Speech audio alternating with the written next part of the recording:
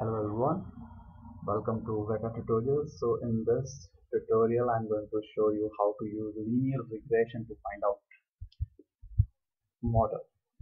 So here I'm going to take this example from this link.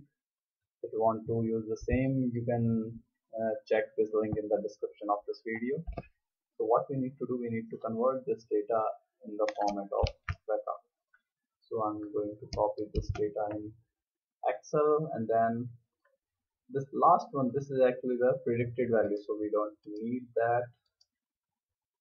So I will delete it, and this sequence somewhere also I will delete it. Now what I will do, I will save this file as comma separated file. So let me name it book2, and you need to save as comma delimited. Okay. Yes. Now what you need to do, just open your notepad.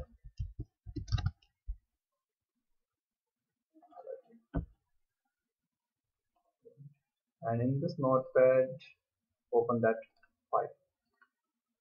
So our file was book2. So here is it. So okay. So as you can see, your data is actually converted into a comma separated format. So now what we need to write, we need to write name of this data set. So I'm going to write regression example, and then we need to specify attribute. So here there are two attributes, and the value of these attributes are real. So that's why I'm writing here real. And here onwards, here, okay, and here we need to write data. That means now from next line onwards, data is starting. Save this file, save as regression.arff. Save.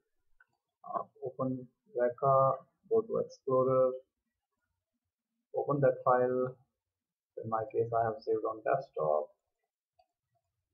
So here it is. Open.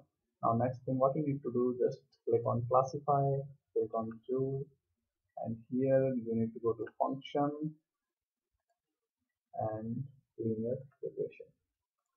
Apply. So we are going to match this result with the result given on this web page. So as you can see on this web page, the model they have learned from this data is 6.1 and -2 6.5. These are the parameters value, and our case also we are getting the same. In case if you want to visualize, so this visualization is not available for this regression. It's available for tree based classifier.